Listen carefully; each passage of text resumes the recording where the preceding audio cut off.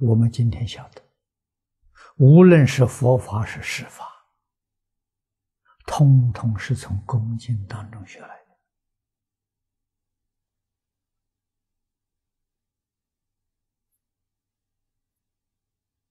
我们如果心态上没有这一点恭敬心，我们什么都学不到啊。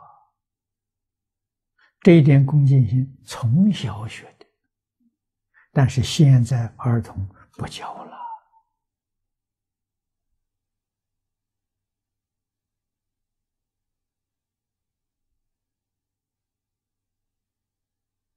父母不教你了，家里面的大人不教你，学校老师也不教你，你天性有这一份美德被埋没了，于是圣贤典籍在你入不进去。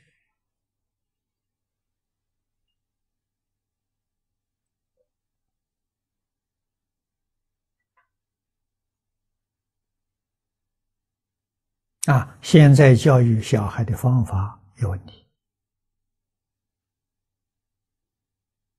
一个人在一生当中，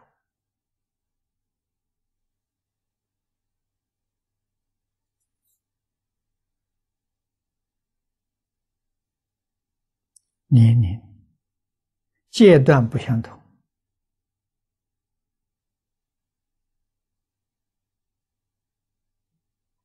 他的能力也不一样。大概12岁之前，记忆力最强。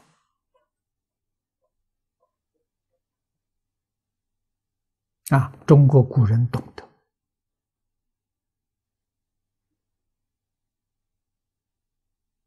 13岁以后，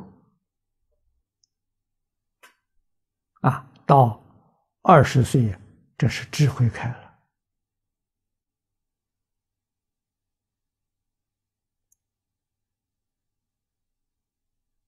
应该要好好的给他讲解，跟他在一起研究讨论。所以12岁之前，只读只背诵不讲，符合佛法讲的标准。12岁之前，给他奠定的基础是根本智。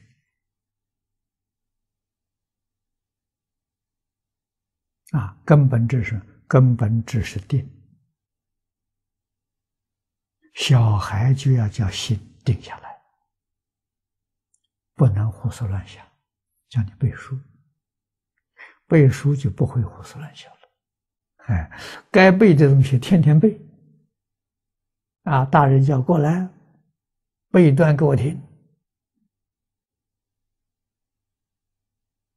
那个修禅定用背书的方法修禅定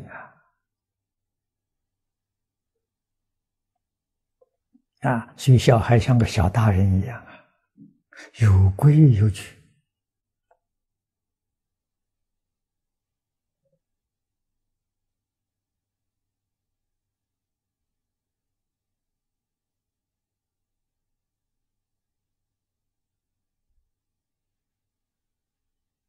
到12岁差不多该背的东西都背完了。这些方法都记在五种仪轨里头。陈洪谋也是清朝一位学者。他对于小学有很深的研究。同盟养正不能不学。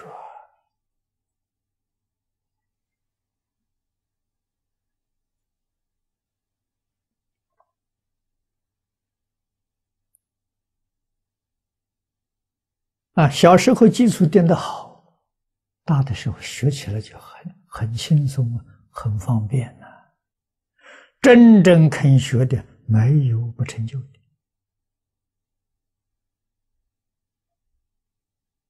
现在怎么办？遇到年轻人，他真正好学，真正觉悟了，对传统文化有使命感，那我们劝导他，第一个，树立德行；第二个，要学习文言文。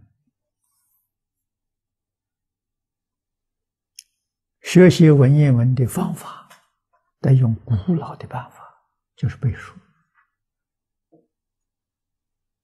大概30岁之前还行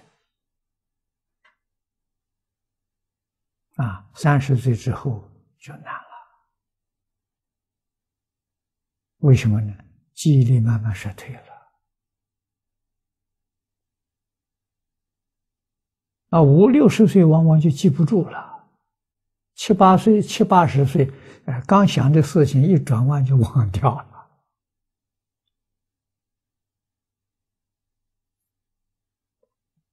所以记忆慢慢会衰退的，随着年龄衰退的。最好都在20岁之前。20岁之前的时候，学习的黄金时代。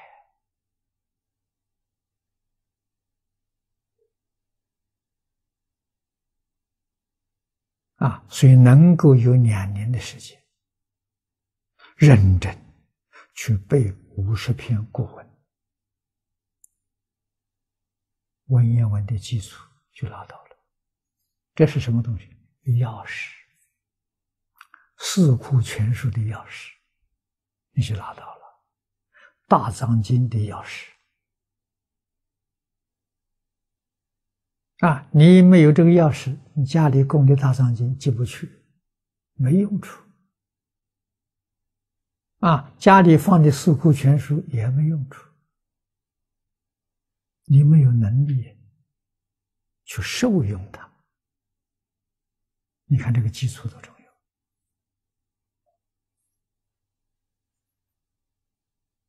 要。如果有家长有这种智慧，他认识这个，教小孩背书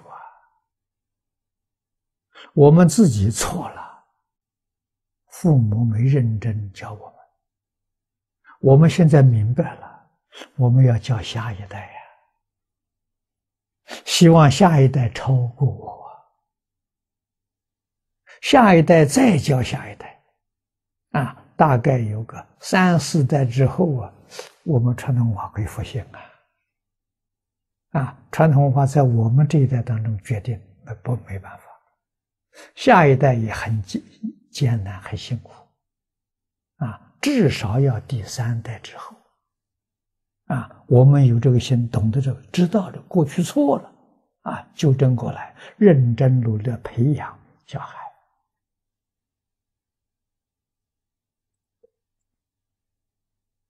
找一个好的环境来教学，远离尘世找个山明水秀的地方。古人说人杰地灵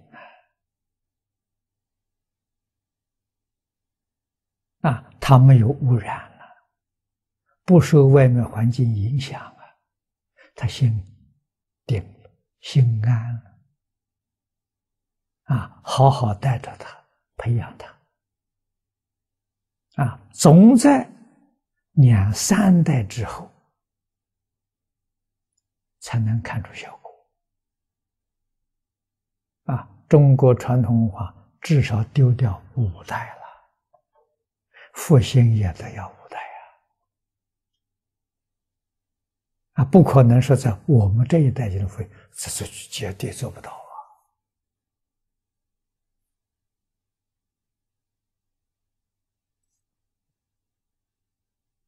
所以智慧比什么都重要。我们今天全心全力帮助下一代，这就对了。